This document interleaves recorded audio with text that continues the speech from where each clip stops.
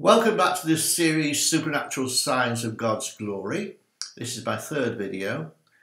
Last time I was explaining to you the content of some of the intimate discussions that Moses was having at his tent door. And it was very clear, God made it very clear to Moses that there were going to be consequences for the building of the golden calf, the idol. It would make my teaching today a lot more clear to you if you knew what happened there. If you go back and read Exodus 32, you probably remember it, but just go back and quickly read it, that would help. This idol was made from Egyptian gold, given to the Israelites as they left Egypt. The Egyptians were glad to get rid of them, so they gave them gold. Go, take the gold, go. Exodus 12, 35, 36. Now, as a result of this shameless idolatry, God said to Moses in one of his discussions at the door of his tent, he said, listen, go up to the land flowing with milk and honey. It's there. But I will not go up with you in the midst because you're a stiff-necked and rebellious people, and I might destroy you on the way. If God got angry, that'd be it. He would destroy the people. In fact, he offered to make a new nation from Moses. That's in Exodus 33, verse 3. But Moses, like Abraham had done before, discussed with God. He was a friend of God, and he reasoned with God to change his mind, reminding him that this nation is your people. Not my people, it's your people. Exodus 33 and verse 13. Moses' argument or discussion with God was based upon this. He said, listen, if you don't go up with us, it will show the other nations of the earth that this will be a bad sign. Your presence with us is the real distinguishing characteristics of your nation. If you're not there, it's no real witness to the other nations that the Jewish nation, the Israelite nation, is different.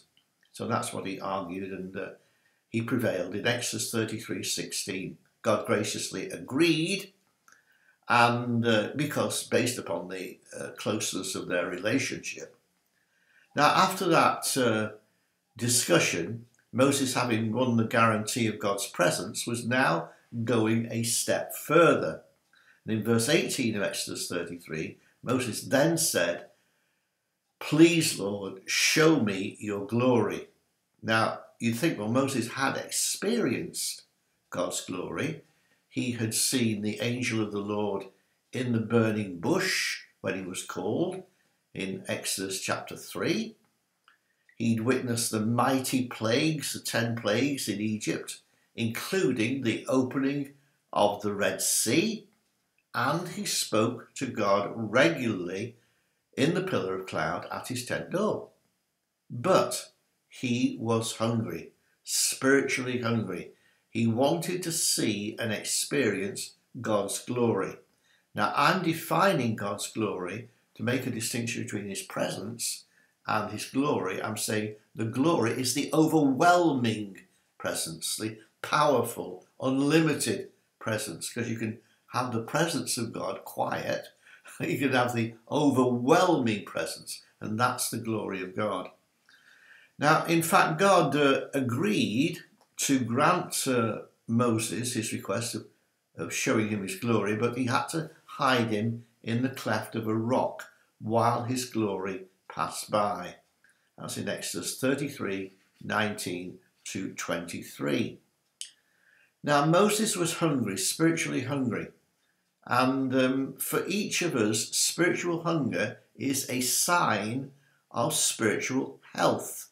We know as parents that if a kid loses its appetite, that child doesn't want to eat, then that child is unwell. So we need to carefully think about, are we spiritually hungry? And hold on to that desire to experience more of God and to experience his overwhelming presence.